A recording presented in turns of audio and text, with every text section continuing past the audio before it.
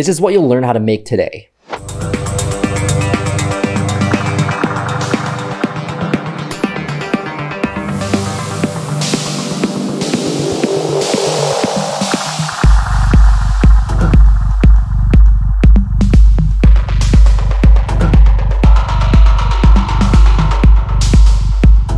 Brian Sid is a progressive house, deep house, and melodic house and techno artist with a variety in styles, but always hitting top tier quality and maintaining a unique signature sound. A combination of dark, forward moving energy mixed with beautiful melodies and deep rhythms, all with a touch of psychedelic and super trippy atmospheres. Before we get started, make sure to hit subscribe so you get more videos like this one. And at if any point you want to download this project file, click in the link in the description below. All right, let's get started. So Brian's low end is usually very powerful, very sub heavy, and then the top end is very wide and a lot of stuff kind of going on in the sides of the image. The track is at 120 BPM. Usually Brian keeps his tracks around 118 to 123. And the key of the track is in G minor, and I'm using the harmonic minor scale. So first, the kicks. Brian's kicks usually aren't super snappy in the high end. So I have 2 kicks layered up here. They sound like this. Punchy, sub heavy, but they do have a little bit too much high end. I've put the kick in mono here, and then I'm just going to tame the high end with some dampening. Now it retains the punchiness, but it doesn't have so much high end snapping through. And I'm just going to throw a drum bus on there with a really low dry wet because the drum bus is a limiter and it makes it a bit aggressive. So I'm just going to tone that down a little bit and push my dampening up as well. Maybe not all the way. All right, awesome. We can start working on the bass next. So with the bass, again, very sub heavy, but a lot of Brian Sid's basses have a lot of really dark undertones and grit. I'm going to use a wavetable and I'm going to actually pitch that down pretty low, but not using the synth itself. And I'm going to keep that at a sine wave, and the MIDI itself is G0. So it's pretty low.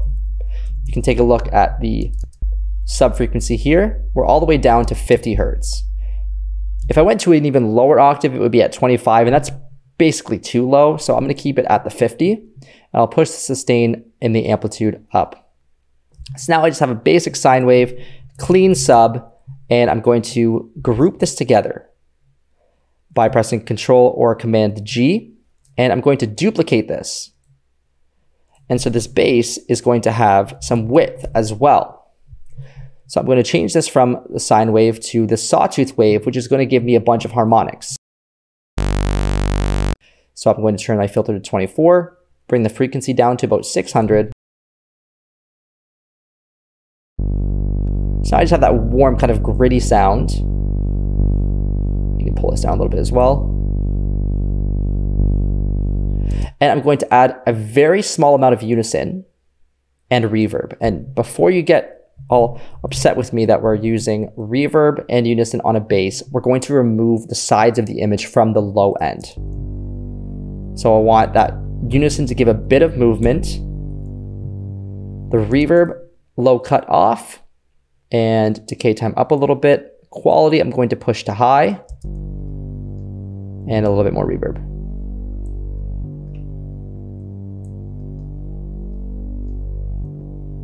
So we don't want stereo image on our bass. That's a general big no-no. So we want to make sure that we're putting our EQ in mid side and removing the sides of the image. So I'm going to go here, ×4, and cut anything below like 200 or 300. So I still have some width up in this high end. This is all wide still, it's still in stereo. But anything below that point is not going to be in stereo, so it won't generally cause issues.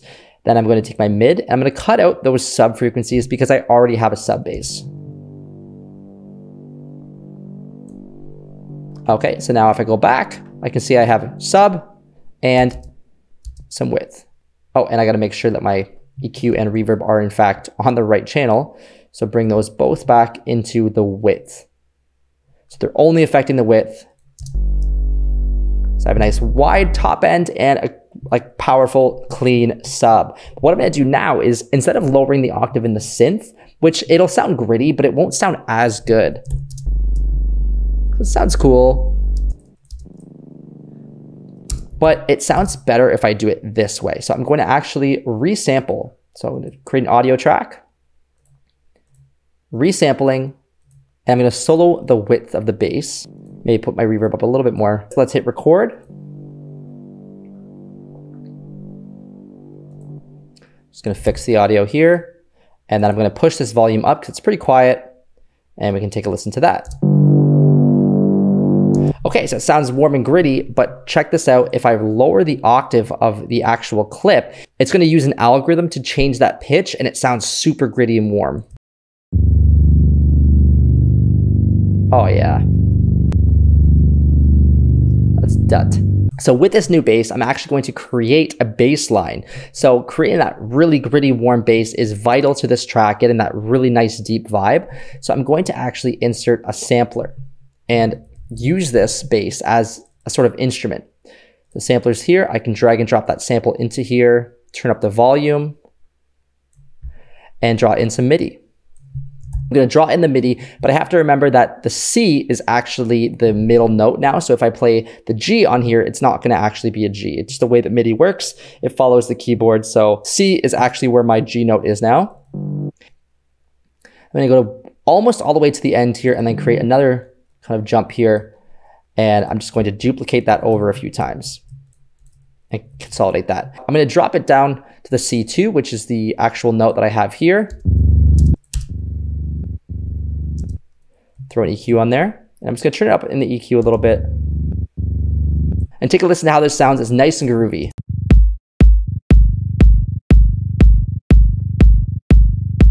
I can get rid of this channel because I don't need this anymore. And I'm going to group the basses together. Name this bass and add a compressor for some sidechain compression. Sidechain from the kick. And I can choose now to do either light compression or hard compression. The hard compression is going to give a bit more of a groove and swell to that sound. Or I can do a lighter compression, which will give me more of a traditional sidechain, more clean compression. I'm going to do a little bit in between so I get a little bit of that swell.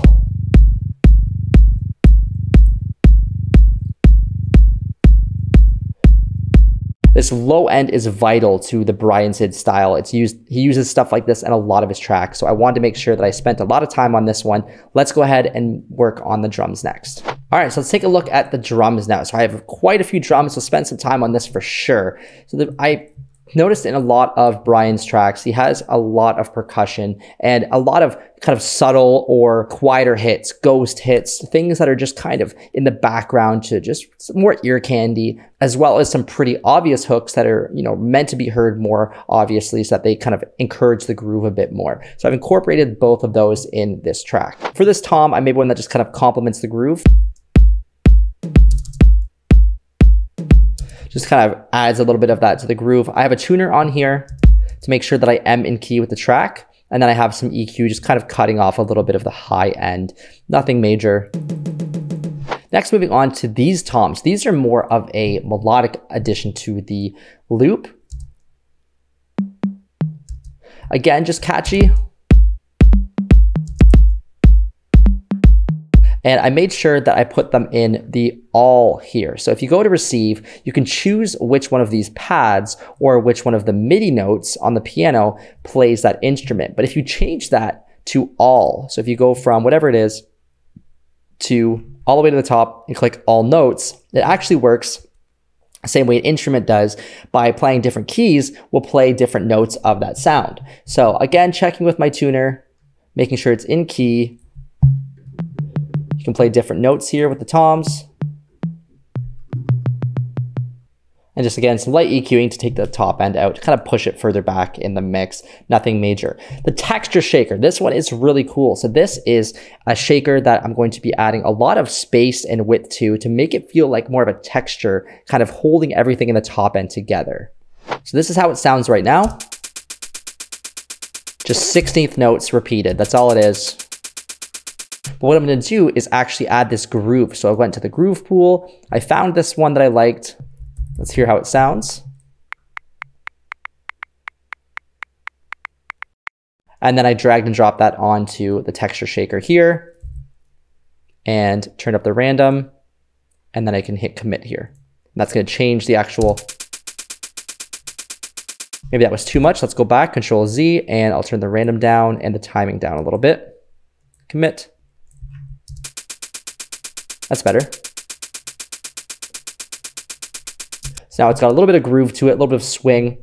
And I'm going to first throw a compressor on that and create some sidechain compression. This is going to instantly create a groove. So sidechain from the kick.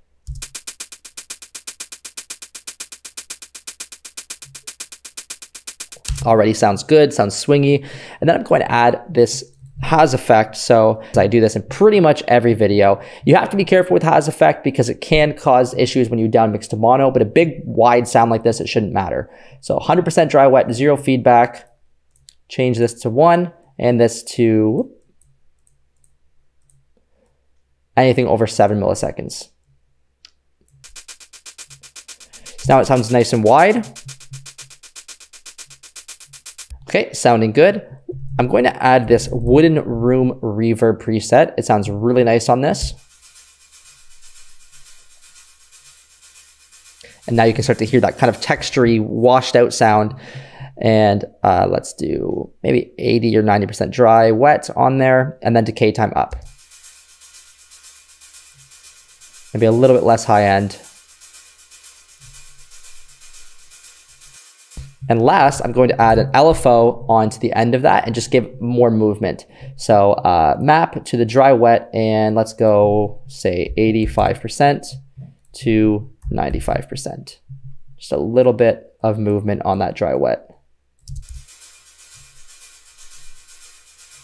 Maybe a little bit less and a little bit more. Again, with a lot of these sounds, I want to be making them very organic sounding, very like unique and always kind of moving around, adding movement, adding swing, making it feel like it's not so rigid and robotic and pretty much made by a computer, which it is. Okay, let's move on to the next shaker. Again, just 16th notes, just one single shaker. Gonna add that swing to it again. I'm gonna copy the sidechain from this one. And just some basic EQ to cut out the lows. And that sounds pretty good. The 16th tom. So in a few of Brian's tracks, I noticed there's like this percussive element that he plays on 16th notes. I couldn't get the exact sound right, but I just wanted to try this out. I don't know if I'll keep it in the final track, but I just wanted to show you kind of what I did. I just chose this sound and just played it over and over again. And it kind of sounds cool. Some EQ.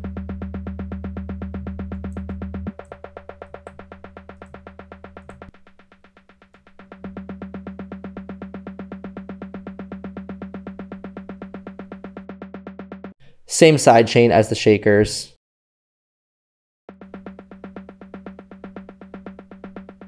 And then maybe a tuner to make sure it's in key. There we go, pretty close. I'll turn that on and off at the end just to show you kind of what it sounds like in the rest of the mix. But it was pretty cool that I wanted to cover it just in case you wanted to add it in your own tracks. Next is the hat. I have 3 layers. I have a softer hat, kind of fill up the space a little bit. This open hat to kind of give more tail. And then this really crisp, punchy hat, which sounds a little bit too loud, so I'll turn that down a little bit to help it punch through the mix. I'm going to go into hat 3, and I'm going to add Wider, which is a free plugin. I suggest you download it. I can put that in the link in the description below. And it's just going to add a bit of width to that sound.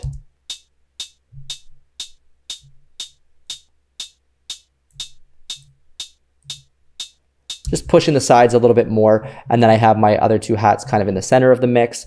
Maybe I pan one a little bit to the left. Maybe I pan a little one to the right. One slightly left, one slightly right, and one wide, which is going to give us some nice width to this. Last, I'm going to add a saturator onto that channel just to give it a bit of noise, a bit of kind of grit and power. And this is how it sounds now. Maybe turn it down a few dB to compensate. And that's basically it for the hat. We have very basic MIDI here. I have this tambourine, again, 16ths, and I'm just using sidechain compression again. Just very simple. A lot of Brian's tracks has this nice panned hard tambourine, so I pan it to the right, combined with the shakers. Maybe we can pan this one a little to the left. And maybe this hat. By panning left and right, we're getting a lot of width, and it sounds really nice. Let's listen to what I have so far.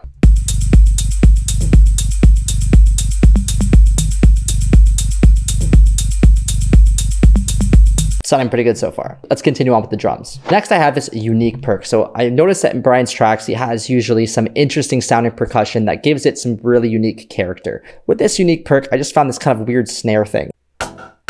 But I didn't like that it has the snare at the beginning, so all I did was just cut until I got this sound.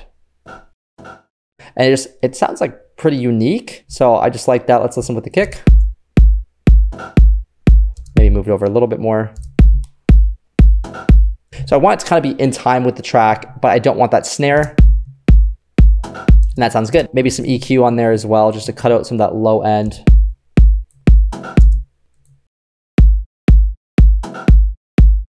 Awesome. Next, I'm going on to the ghost snares. I want to keep some things in the background as well. So not everything needs to be in the front of the mix. This creates a big sense of space and depth. So these ghost snares, just playing like this.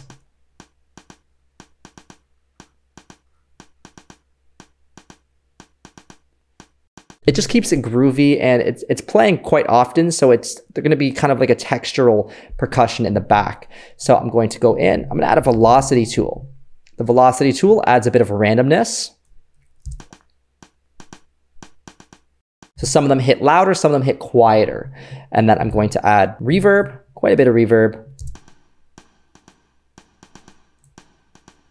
Keep the high cut on because you want it to feel further back in the mix.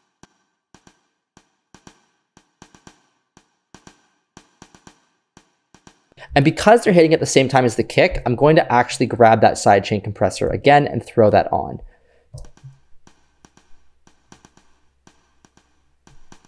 I hear that with the kick. And maybe a little bit of delay, very little, because I don't want too much to kind of be obvious.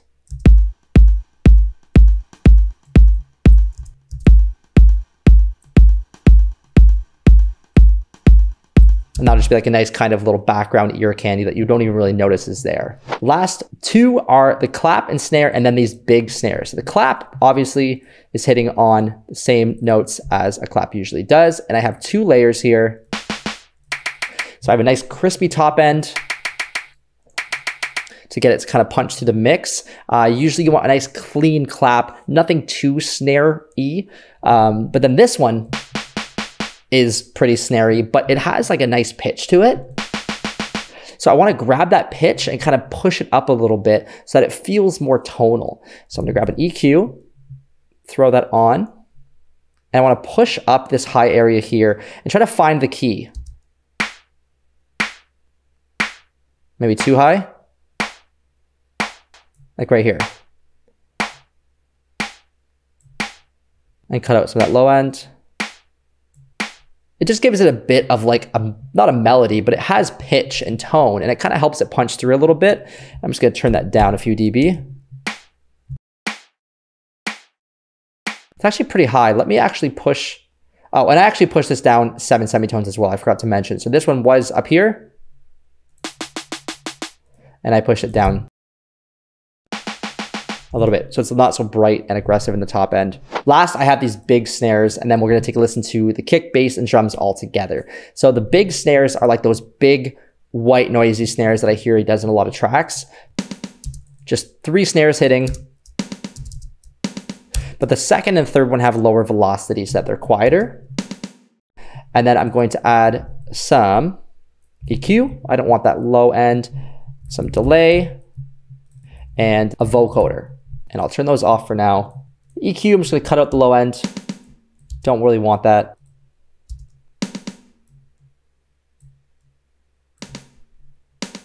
Boost up the highs a little bit. The delay is going to be a ping pong delay and very quiet.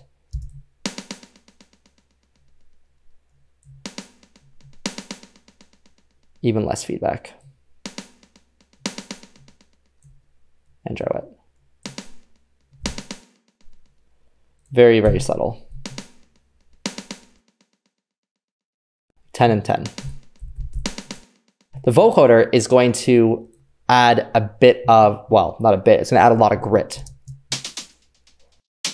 And what I'm going to do is automate the dry wet during, I guess, like this part here. I can automate it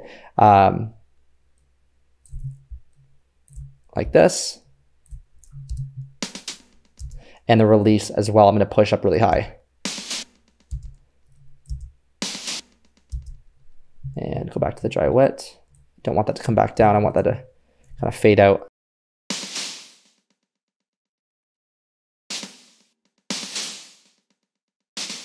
I'll put those lower here, but when I arrange the track, I'll actually put those pretty loud. And then a bit of reverb, of course, to really help those tail ends sound nice. High cut. That sounds pretty good. And let's throw a wider on there as well, just to push up that width. Not that high because we get phase cancellation. Actually sounds like we're getting phase cancellation through the whole thing. So I'm just gonna turn that off actually. Don't really need that anymore. Cool. So now we can listen to all the drums, kick, and bass together before we move on to the synths and wrap up this track.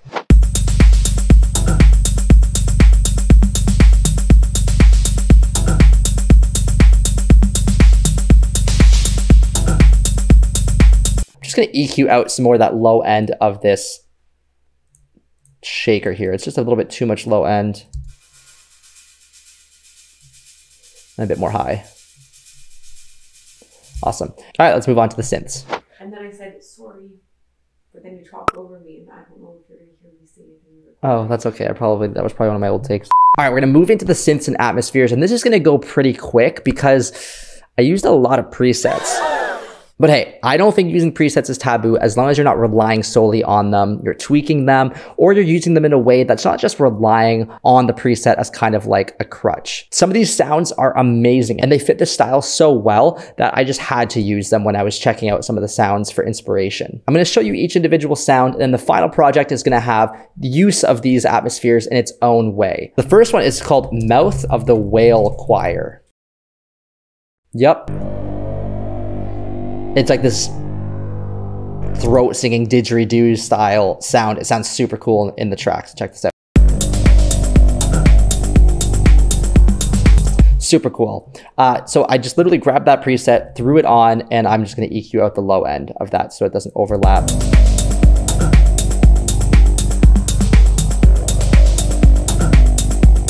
Really cool sound. Moving on to this next one, I just have a hi-hat that I thought sounded really nice with some feedback from a delay. And actually, instead of a delay, I'm going to grab an echo because that's going to add even more space with the reverb on it. And then I have this perk train track. And again, just like a big atmosphere. I love doing this in tracks, adding just a huge reverb and delay on sounds and creating these huge kind of soundscapes. Pushing this up to 33% will give it even more of like a kind of off timing feel. I put this back here.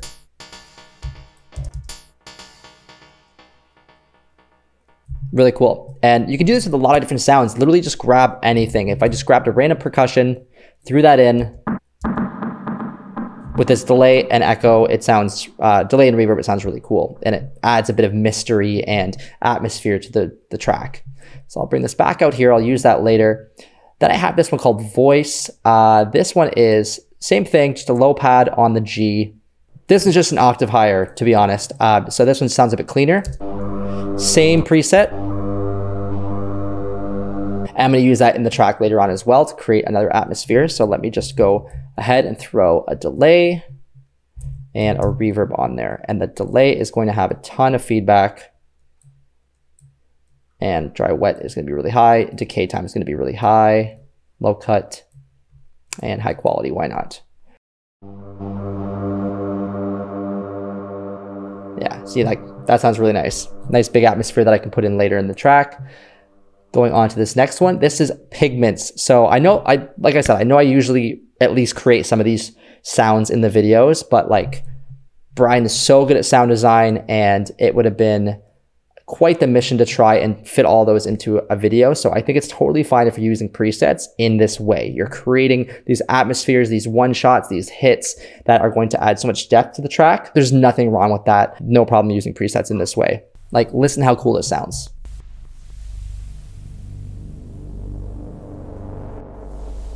Like, that's so cool, and it fits the vibe so well. So I'll be using that later on the track as well. This one's called Discovery.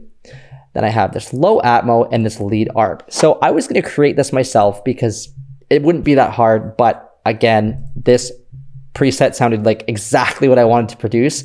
So I just used this Pigments preset. These will all be bounced out to audio. So if you want to download the project files and you don't have these synths, you can still use the audio from it. And if you want to create the sounds yourself or try to create them yourself, I do have another video which creates some sort of sounds like this, which you can click the card in the corner. It will bring you to that video so you can watch that later. So this is called Double Buff and it sounds so awesome.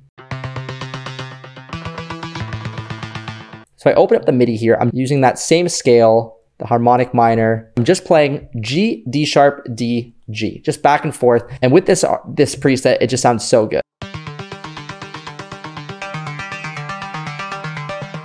There's so much movement.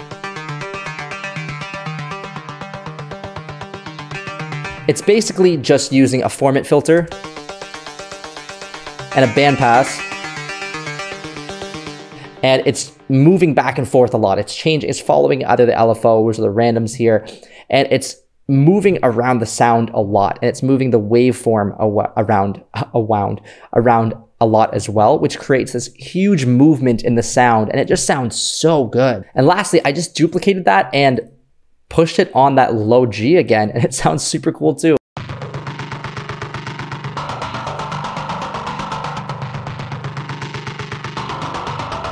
It's like almost dubsteppy, but it sounds like a Brian Sid sound. So I wanted to include that as well. I'm gonna do a quick arrangement of this track and let you hear the final product. Just took all the instruments so far and just brought them over to this minute mark here. 1, 2, 3, 4. I'm gonna do a slight build up here. And maybe move the drop over here. We'll see. So I'll just take the kick, EQ out the low end.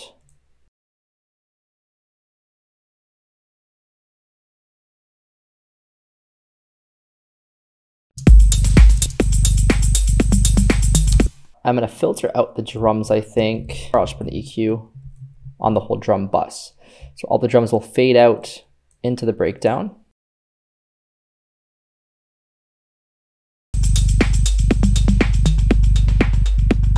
Filter out the low end of the bass.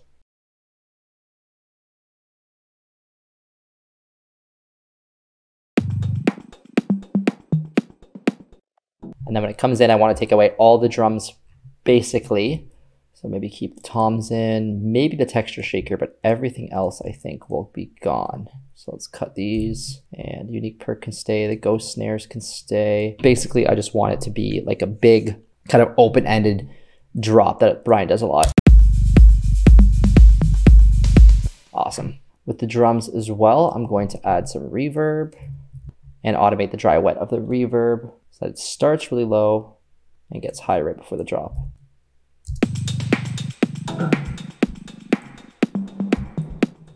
And now for some of those big atmospheres. So I want this perk to hit right at the drop. So it kind of like,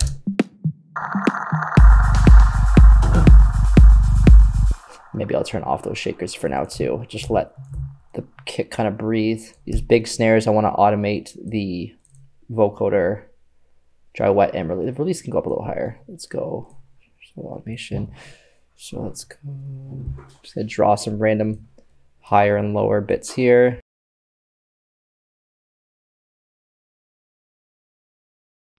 Okay, so that's in the drums. I'm gonna put that into the atmospheres area, so it's not getting filtered out.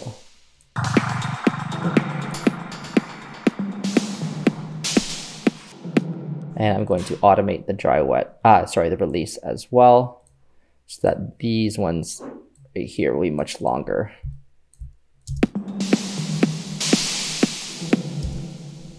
And I'm gonna duplicate that over a few times.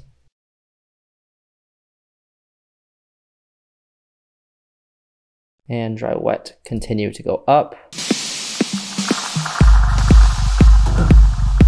And get rid of these ones here.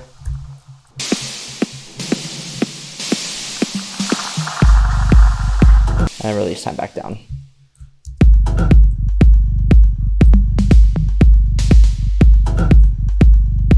Awesome. Almost done here with the atmosphere. So we have this one here.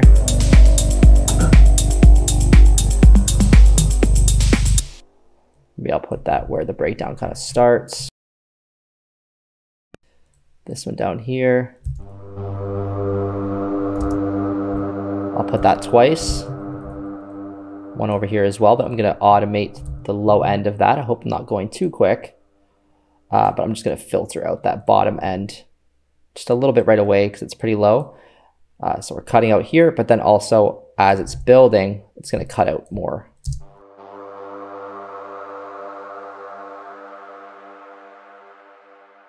And then maybe on the drop, I'll have this really crazy sounding one. Or nope, that's not the right one, but I will put that before as well. Take the low end and filter that out, especially because it's much lower sound.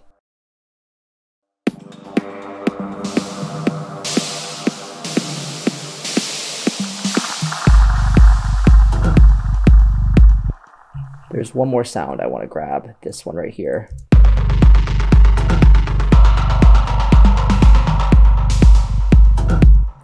And throw an EQ on there because it also has a lot of low end.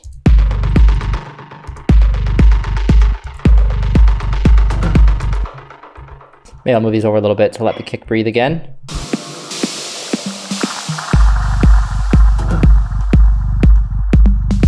Nice, that's sounding good.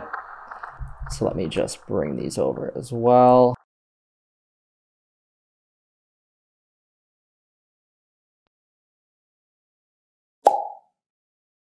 Some more Atmos every once in a while.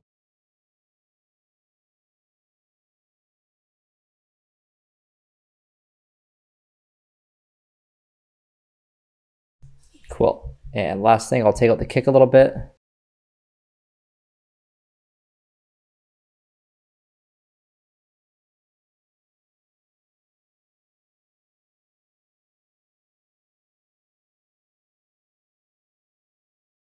I have the lead still, so let me see if I can plop that in there somewhere. Maybe during the build up here, I can automate that in with some cutoff automation. Configure, let's do cutoff, and bring this down. And then I want to filter that out in the breakdown.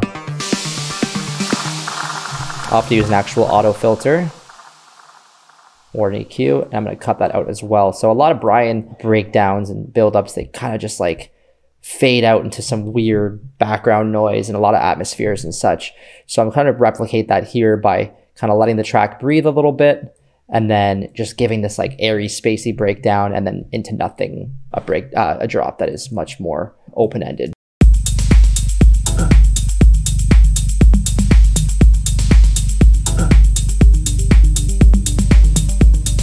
If you haven't subscribed already, now is the perfect time to do so and give the video a like if you enjoy what you hear. Maybe open this up a little bit more, a little earlier, and open this up a little bit earlier.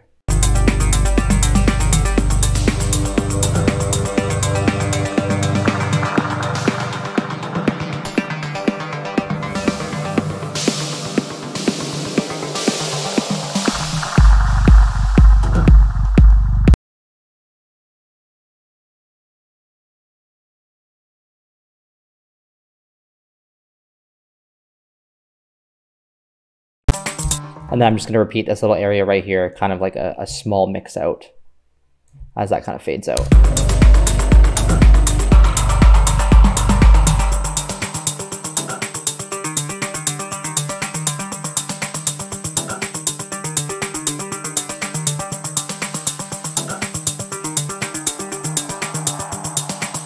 Take those hats out as well and just leave.